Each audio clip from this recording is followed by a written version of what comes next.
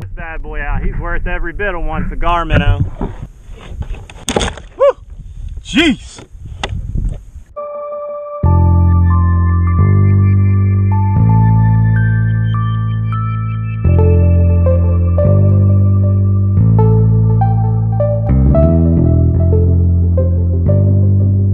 Hey, what's up guys? All right, so today I'm out here at beautiful Pensacola Beach. You can't see it because of the glare. And we're doing some fishing, and we're gonna try to catch something weird and something big. And it's late in the afternoon, and I hope you like my new sunglasses because I found them. They're awesome. So here we go, guys, here we go.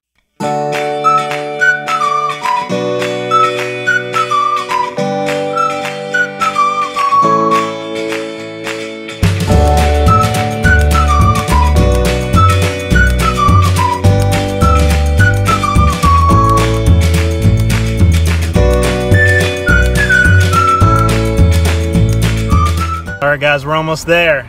We're almost to the snorkel reef. Check out my new sunglasses. I found them in a drawer. They were free. Pretty awesome. And I can see myself.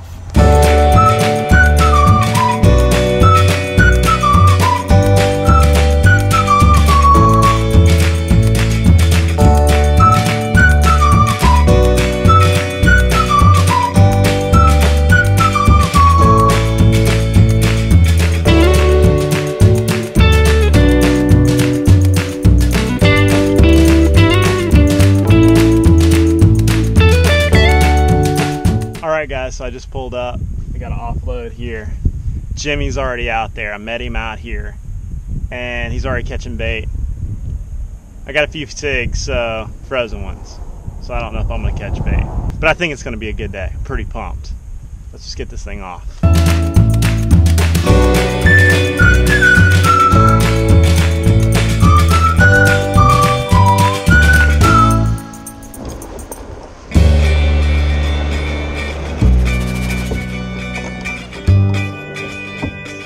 Alright guys, just got out here. There's bluefish all over the place. That's what I'm trying to get. See the birds diving. The water is crystal clear, crystal calm. I got 5 cigar minnows, a sabiki rig, and a gotcha plug. That's it. You're paddling, got a cigar minnow back there looking for trouble. Found Jimmy. Lost the first bait of the day. No trailer hook, hashtag. Huge run. Huge run. Lost him though. It's really hard to do the camera and paddle. We'll be back in a second. Paddling over the same water, I just had to hit like maybe 15 feet of water. Well, I thought it was a Spanish mackerel, but it might not be. He whirling me around. What do I got here? Come on. Get me out front here. Come on, baby. Come on. Fish on like Donkey Kong. What kind of lightweight fish is that? I think it's a Spanish. I really. Never mind. Oh, okay. He said, hey, holla at me, boy. Holla at me. Spanish. Check it out.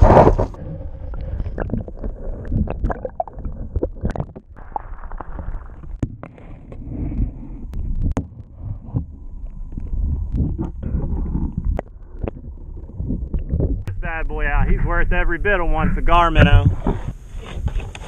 Woo! Jeez! Stud taco right there. Hit my biggest cigar minnow. Did it? Yep. Hungry. That bad boy right there, that's dinner for 2. Alright, gotta get another. Gotta get another one, baby. Woo! Alright guys, I had a super hard time killing this fish. Hope you can see him. I stuck him like 4 or 5 times. Still going crazy. Well, he gonna eat good, that's for sure. Next fish. I'm gonna go by my boat. Tossed at him. Woo! Another Spanish. Check him. He'll eat. Just big enough. Sashimi time, baby. Oh. Alright guys, so I want to show you what I caught today, because I'm going to take this back and I'm going to cook it tonight. I think I'm either going to do a sashimi Samantha's texting me right now. So right now I want to show you this fish because this is a bruiser. If I don't flip over, that's a bruiser Spanish mackerel right there. Check him out. He's gonna feed 2+ right there with a lot of fun in between. I got one more so far. I'm gonna throw a few more times and I'm gonna sit here and I'm gonna enjoy that sunset right there. Check it out. Can you see it? Jimmy's over there. Got bait balls all in here. Got a couple dudes over there fishing on the shoreline. It's been a good day. I just came out here, had about 2 hours to spare, threw the kayak on top of the truck and came out here. But I'll tell you, I don't think there's a prettier place on the planet than Pensacola Beach, Navarre Beach, anywhere around the Gulf Coast. So right now I'm gonna finish up. If I catch another one, I'll put that one on this video, and I'm gonna head to the house and see if I can cook something. All right, guys. So if you're wondering how I'm catching these fish today, I want to show you. I use these gotcha plugs right here. See if you can see it. Can you see it? Just a gotcha plug. It's actually the tsunami version. It's not a gotcha. The gotchas are expensive, so I'm using tsunamis. See it? It's kind of hard to do this in one hand, but yep. And as you can see, my line's goofed up. I've been fishing with it like that all day. Still working though. And I caught the big fish, the big Spanish mackerel, on some like old cigar minnows that's been in the freezer. From the last episode where Samantha broke my kayak, these were the same minnows, same cigar minnows. And also my Outback's still broken. And then the tackle I was using is a Pin 850 right here with just a trailer hook and a treble hook. They're both trebles, and some 42-pound steel wire, and then mono up the top. It's a Pin 850 with a 50-pound braid. Very simple, same rig I've used for years. And one thing I've noticed out here, you don't have to be fancy. Any old garage sale stuff will just about work. Just come out here and have fun. You don't need special stuff. Look, I basically fish with a treble hook, a gotcha plug, and a speaky rig the entire year. And pretty much it's the same gotcha plug or tsunami gotcha plug. It's the same treble hook just about. That'll last me most of the season. So don't let the marketers fool you. You don't need a lot. Just a fishing pole, a little steel wire, and a treble hook, and a case of cigar minnows. The fresher the better. Tell you a cool thing about the Gulf Coast is after like July, August, when all the kids go back home or they get back into school, you got the whole beach to yourself. There's like no tourists out here after like September. So from September, October, November through the winter, even though last year it only got to like 77 degrees most of the days, 72 probably bottom. Had a couple cold days, but that's theoretical. But what I'm saying is there's like nobody down here. So if you schedule a vacation, do it in the September, October, November. All the fish are still here. All the bait fish are in. The king mackerel are usually still here. And there's always something to catch in the fall. It's the best time to fish. You get sunsets like this with fish like this. See you at the house. All right, guys, so I just got back to the house, changed clothes. Samantha's here. She finally got off work. She was late. It's like 9:12 and we're making this video because it's got to happen. We're staying motivated. We're gonna cook a, what's this thing called, Samantha? A fish stew. Fish stew. Okay, so I made a late night run over to the Fusion Wine Shop here right down the road from our house, and I picked up some wine. Some white wine. Can you read it? Get that in there. Just some cheap Barefoot Sauvignon Blanc. I think I said that right. And it's got to go in the stew. So Samantha is going to share with you how we're going to make this stew and how this is a little different than just cooking fish in the frying pan or on the grill or in the oven. We want to do something different. So here we go. Okay guys, so to start off our fish stew, we're going to saute some onions.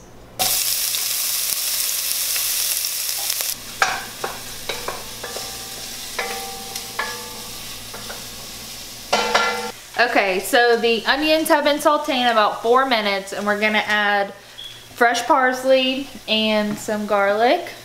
And I'm gonna take a jalapeno from our garden, cut it in half, and throw that in there. We're not gonna eat the jalapeno, it's just gonna flavor the stew so it's spicy. Here's the jalapenos. I just picked them.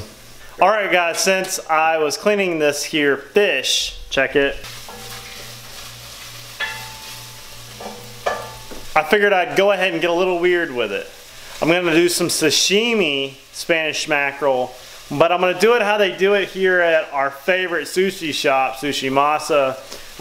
And they do it with a little jalapeno and a little sriracha sauce. I'm gonna do a little bit with that. I think I'm gonna do a little bit with soy sauce, just because I got so much of it. That fish today was huge for a Spanish mackerel. And while Samantha's over here working. You ready? All right, we gotta get back to it. Here we go. Parsley going in there. Now let's get the wine ready.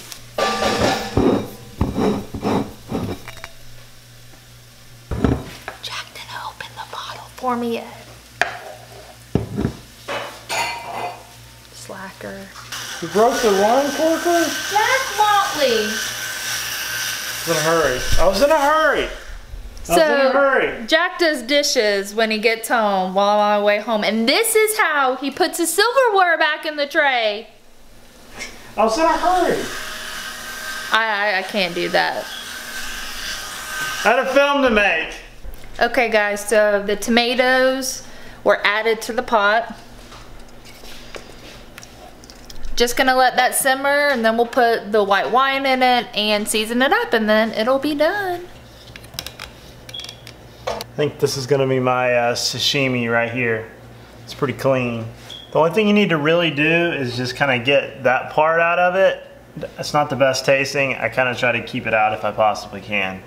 These little bloodlines, just etch them out as best you can. All right, what are we doing here? Okay guys, so the tomatoes have been simmering for about 10 minutes or so. So I'm gonna add the white wine right here. Smells good, must be good. That's right.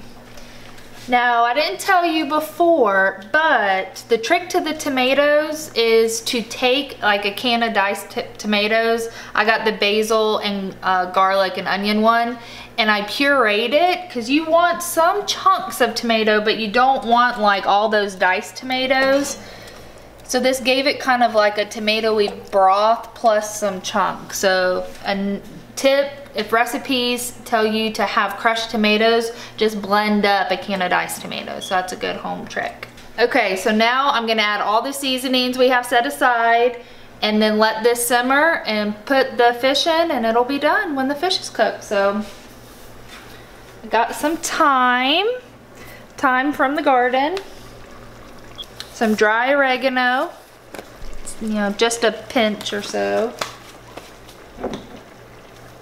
Hot sauce, not too much because we have the jalapeno in there. A little salt. And some freshly ground pepper.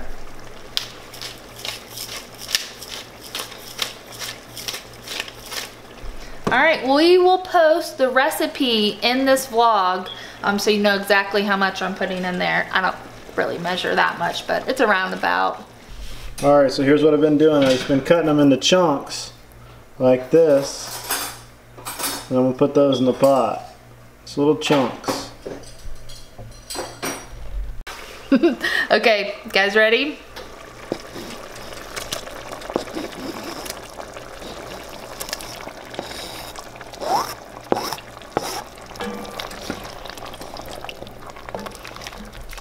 Alright, so we're just gonna let this cook about 5 or 10 minutes until the fish is done, and then we'll have soup. Alright guys, for the sashimi, I took the fillets that I had, the big thick ones, the nice ones, and I put them in the freezer here. I'm gonna let them get frozen real solid before I sashimi it. Maybe get rid of some of the parasites. I know it's not at -4 degrees or whatever the scientific approach is to it. We're winging it, guys, and I'm gonna eat it and it's gonna be phenomenal. If not, I'll go to the hospital. Cool? Drink water. Who's blinded by the light? Well, that light. All right, guys. So got a little shade there. Hey, all right. So we got it all done. The stew looks amazing. Hold on, hold on. Let me get you a close-up view of it here. All right, so now we're gonna try it, and it smells good. I already cheated a little taste, but she did some little sprucing up since then. Well, you know, you have to taste it as you go. Make sure it's okay. All right, you do the honors. No, you do it. Okay, I'm gonna do the honors. I'm really hungry. All right, go get me a good piece of meat here. Check it.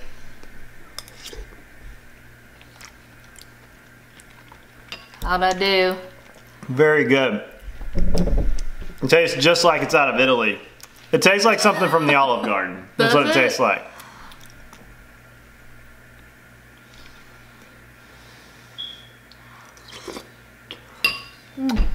Hot. Yeah, that jalapeno get you too. I tell you, it tastes delicious. Tastes really good. This was something different than just frying fish or baking it. It's something you definitely need to try. Samantha looked it up on what, Pinterest? Yeah, I got some ideas. Yeah, and so definitely try some new stuff with fish. Get out there on the get wild with it and see what you can get and what you can make. And yeah, I definitely recommend this. this. Fish for this stew. Yeah, wasn't it? I think so. It's perfect fish. Spanish mackerel does good everything. So to end this video, we're gonna do the sashimi. I promised you I'd do it, and it's chilling, and we're gonna do that here in a second. All right, guys, so we're here for the last piece of this show. Sashimi time. Got sashimi, okay? Can you see it? I put a jalapeno, and yes, I'm eating it on a paper plate with a spoon, but I got a jalapeno on a little piece of Spanish mackerel that I froze, and then I sliced it. So you can see right here too. Can you see? And we're gonna eat it. With some sriracha sauce on it. So it's the jalapeno with Spanish mackerel and a little drop of sriracha sauce, just like you get at the sushi shop. I'm trying to show that you can get grade A sushi and cool stuff out in the sea.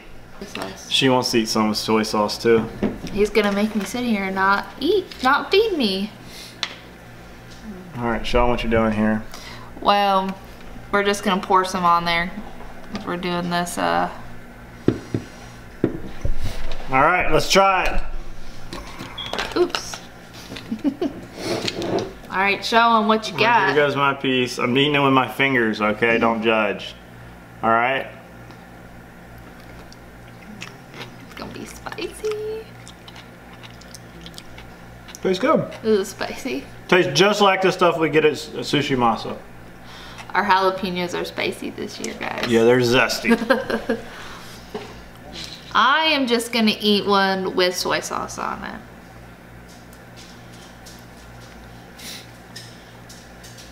Very good. All right, guys. Butchered it well. It's approved. It's great. It's good. I've got no complaints with it. The jalapeno is catching up on me, so I got to end this episode. And I'll see you guys later. Don't forget to like and subscribe. Bye. Bye. Babe, there's a cork in there. Oh. I couldn't get it out last time we used it.